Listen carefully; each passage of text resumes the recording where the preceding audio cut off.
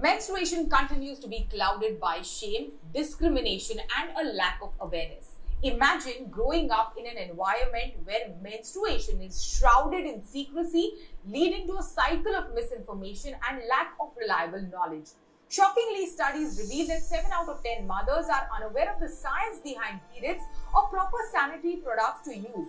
Consequently, they struggle to provide the necessary support to their daughters. A UNICEF study states that 71% of adolescent girls in India remain unaware of menstruation until they get their first period. And when they do, 1 in 5 girls drop out of school. Addressing this problem, Whisper, a leading menstrual hygiene brand, has launched the Keep Girls in School campaign to raise awareness around period education and help break the stigma to ensure young girls stay in school. On the occasion of World Menstrual Hygiene Day, we at News 18 Network, together with Whisper, invite you to join Whisper Keep Girls in School campaign to help end the silence, to renew our learnings and understanding, to make periods drawing room conversation, and to engage and change negative social norms around menstrual health and hygiene. Today we have with us Mr. Girish Kalyanaraman, Vice President and Country Leader, Feminine Care and Brand Operations, P&G India, and Arun Gupta, Founder, Managing Trustee, President, Pinkishe Foundation. My first question to you, Girish, is menstrual education, how important it is and how does it relate to high rate of girls dropping out of school? Shivani, first of all, thanks a lot for having me, and it's my privilege to be a part of this conversation and talking about this important topic on the occasion of World Menstrual Hygiene Day. Right from women being considered impure and dirty during the periods, restricted from doing things, restricted from visiting places, dropping out of school, menstruation, and the lack of the right education continues to impact girls and women at large. The impact on education is one that is affecting their future and requires urgent intervention at multiple levels for us. Reports indicate for us that 1 in 5 girls drop out of school after they get their periods. First, they start by missing a few days of school every month as they do not have the right period protection. And this missing school a few days every month eventually leads to them falling behind in their studies and dropping out of school altogether. Okay, over to you, Arun. Government has approved more than 197 crore for the year 22-23 to states for implementing menstrual hygiene policies. We have seen in the past, at least there is some amount of improvement, when it comes to the urban places. But what does it take, and how will this dialogue around menstruation so urgent, and what does it take, and how will it help in the coming years? I think from the times when the first 2 people came on the earth, 50% of the population was shrouded in period poverty or period shame or stigma around it. The whole period movement started some around 10 years back, and we have done remarkable work. Long distance has been covered, and I think the government, corporates like P&G, a lot of NGOs, the educational institutes have been playing a role, and that needs to now kind of just grow up. And the whole target is by the 2030, if we can normalize periods completely and end period poverty, that will be a great step that we'll take and a great outcome that we'll reach. Okay, over to you, Girish. And you gave us a phrase, period poverty. What will it take to, end this period poverty, and what kind of role will education around menstruation play in this space? No, I think this is fundamentally the reason for existence of the Whisper brand for us, right? Whisper India's mission is to provide the right period education and products to girls and women in India to enable them to not just have the utmost menstrual health and hygiene, but also to be able to lead everyday lives without any impact. We've been doing this for many, many years in India, and we've seen, like I think Arun said, a huge improvement on the understanding and the outcomes over the past 20-25 years that we've been doing this in India. But we know that there is a long, long way to go. So far, Whisper has helped about 100 million plus girls in the country in school by providing them with menstrual education and access to free pads. Right? The Keep Girl in School campaign has been working towards building awareness on girls dropping out of school when they hit puberty, and Whisper believes that awareness and acceptance of hygienic practices can play a big role achieving 100% menstrual hygiene. And one challenge that was always recorded was the missing chapter on menstrual education across the country. The missing chapter here could empower girls to know more about periods, manage them better, and encourage them to not look at it as taboo. And therefore, helping girls be unstoppable even during their period days, which is what we are all looking to achieve. How does this access or lack of access to menstrual products impact education? No, absolutely, Shibani. I think the stat that you point out is absolutely the real stat, which is that today 1 out of 5 girls drop out of school when they hit puberty. And it's natural that it's going to impact the development of the nation and the economy in a big way, isn't it?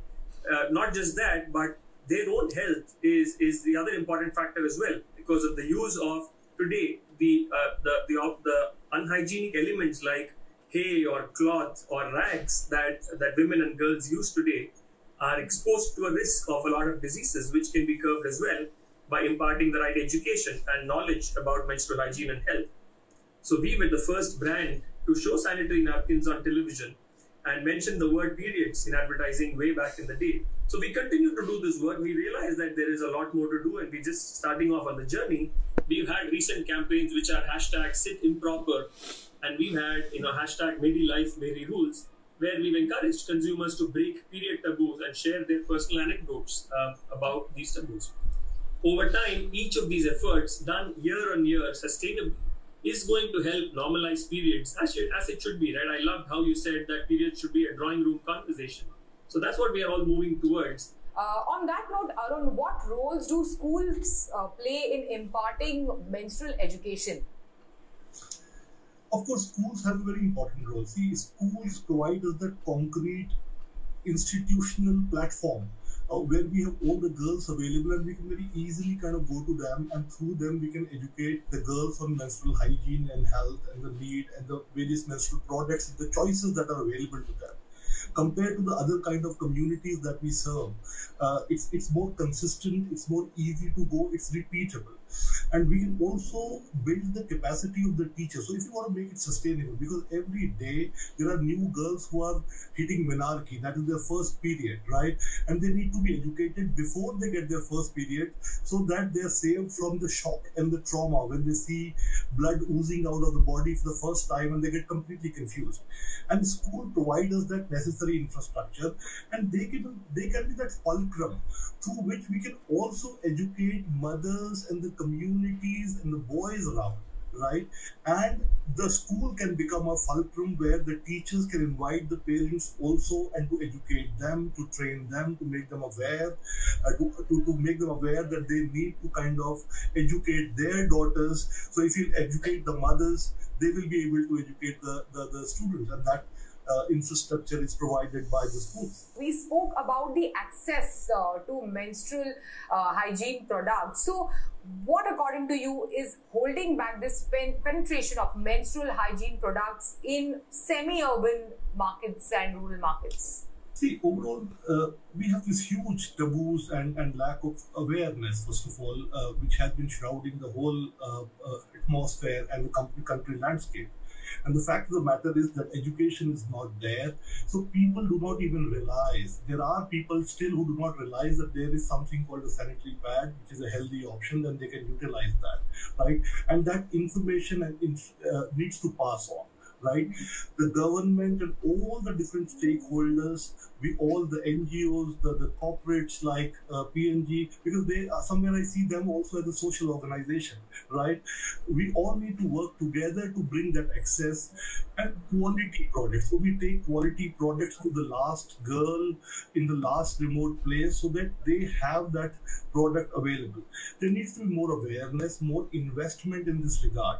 Right, and that will be the first few steps to be kind of doing that. Larger campaigns, because we need to break that silence around the whole stigma. We need to challenge the stigmas attached to menstruation, and that will slowly the rural areas will start adopting the healthier period products. On this note, we slip into a short break. Stay with us. We will be right back on Whisper, Keep Girls in School in association with News 18 Network.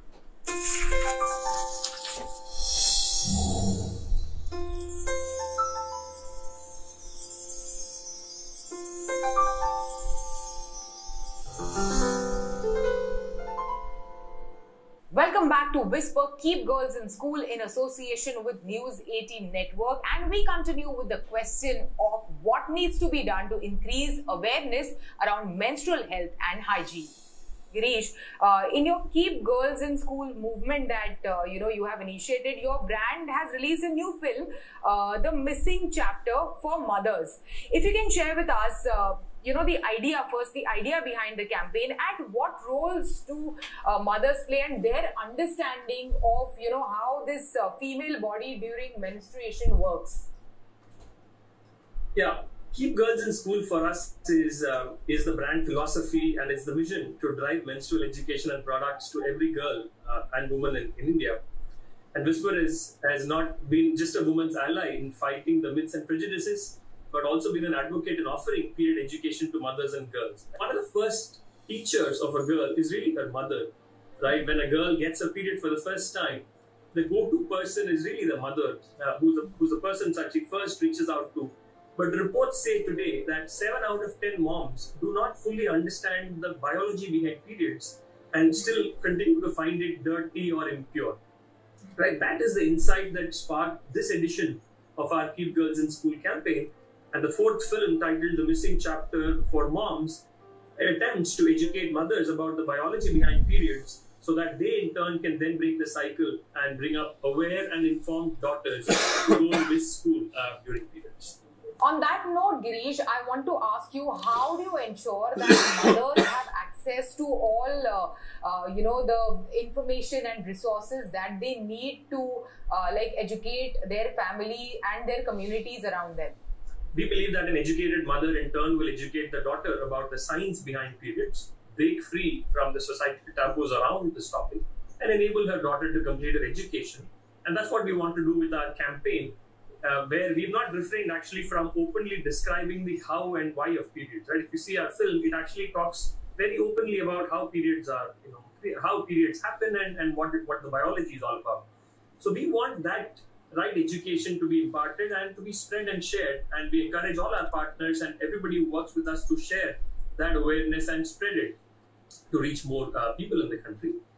Also, at our on-ground menstrual education programs that we run with thousands and thousands of schools in the country, we not only have young girls in attendance, but we also invite mothers to come to the program to sort of take the same learnings, and they've never learned this chapter on periods in their school when they were young. So we invite also moms, and we see that actually drive a lot of conversation, a lot of positivity around the topic, and drives a lot of clarity around the topic, which is much, much needed for us. Arun, over to you. How are you and Pinkishe Foundation reaching out to girls in slums and young girls and also mothers in slums and rural areas? Right. So surely when we started, we formed Pinkishe. The idea was to kind of be able to create a very large nationwide impact, but we were sitting in Delhi and how to do that. What we did was we created a group on Facebook where we started inviting mothers to join across the board, right? And over 6 months, we added some 200,000 moms and ordinary homemakers. And basically we had conversations with them, we motivated them, and a lot of them, hundreds of them became our volunteers. And wherever they are located, whether be it in Kashmir, down south, in Sikkim, and we have people in places where which are not on Google Maps also. We educate them, we enable them, we build their capacities, we provide them learning materials, and they go to their nearby slums, rural areas, rural schools, go there on a regular basis, conduct awareness sessions there, right? And I would really take this opportunity to also thank P&G, because they have been kind of helping us with a lot of pads that we kind of asked them. Last year we did in Meerut an event where on a single day through some 500 schools we trained 40,000 girls. What are the on-ground challenges? What are the challenges that you face, when you go and meet and interact with these mothers and young girls? And what is the roadmap? What needs to be done to break these taboos and myths and, overall increase awareness around the menstrual hygiene management? As you rightly said, first of all, because these taboos and stigmas are very deep, built very deep rooted in our society over a long period of time, and it's of course taking time. The foremost thing is more and more education and more campaign, and I think it needs all stakeholders and all partners like the government bodies, both at the central and the state level, companies like P&G, educational institutes, student bodies, a lot of NGOs to all come together, pool in their resources, work in partnership models, right? And be able to kind of reach out at different places. At this place, I would say the corporates have a large role to play here, right? We have a CSR budget of some 25,000 crores, which is increasing every day. And a lot of these corporates, and when we reach out to them, they do not have menstrual hygiene as a core area that they are working on. They are not aware of that. And through this program also, I request corporates to kind of understand the importance of that, allocate some CSR budget. If they even do it 5% or 10%, we are talking of 1,000 to 2,000 crores every year, which will go a long way in kind of promoting these educational campaigns, in taking these products and quality products. That is something that we need to ensure to the last mile at the grassroots level, be able to kind of deliver them, right? Okay, over to you, Girish. Coming back to the missing chapter to help mothers bridge the need gap, I wanted to understand any insights that you have gained, around the same issue that we spoke just now. If you can share those insights with us, and roadmap also. Arun mentioned a few things. If you can share your thoughts on the roadmap forward. No, I think the road ahead is a really long one. We've actually come a long way, like I think both Arun and I have said, but I think there is so much road to cover in terms of education and awareness that we need to spread. At Whisper, we believe that nothing should come in the way of women or girls achieving their dreams. And I think the specific route that we've chosen is education, right? So we believe missed school equals missed opportunity, and creating awareness and acceptance for hygienic menstrual practices can play a huge role in changing this scenario. From 1995, we introduced our period education program to educate girls. From 1995 until date, we've educated more than 100 million girls on menstrual hygiene and also provided them with free pads, right? What we want to do going forward is, we realize that the impact of this missing chapter in the Indian education system on menstrual hygiene is a significant one, which is why we are now working towards increasing awareness about the inclusion of period sensitization in India. We are actually working with UNESCO, the premier expert on education and related policies, to create a multi-module period curriculum to be proposed to incorporate across education systems in the country. And that's kind of what our intent is, which is to bring back the missing chapter in every way we possibly can.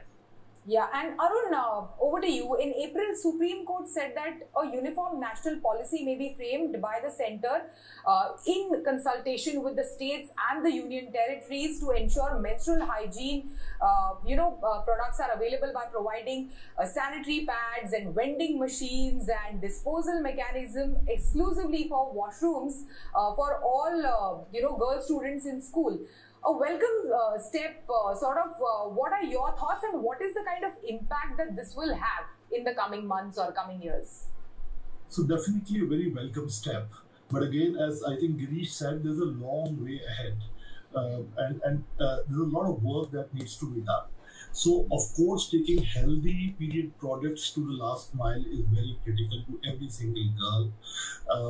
Education is very important.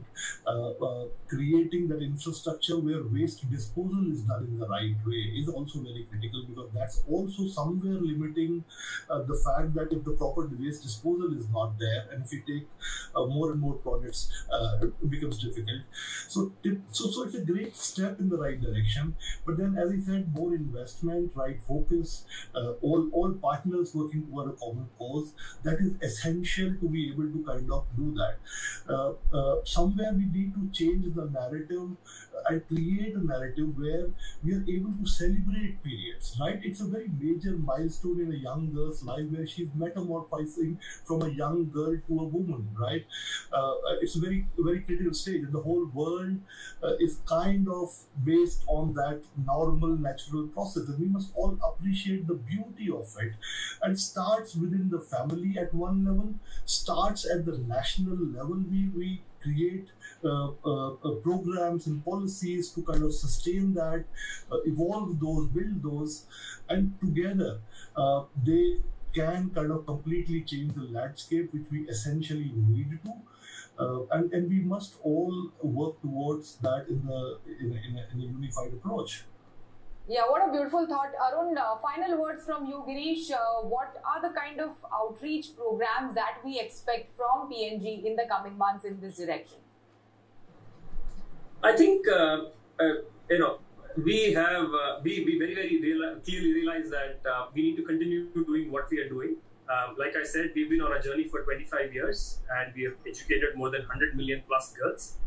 We see this working really, really well to change how menstruation is perceived and improving period education and outcomes.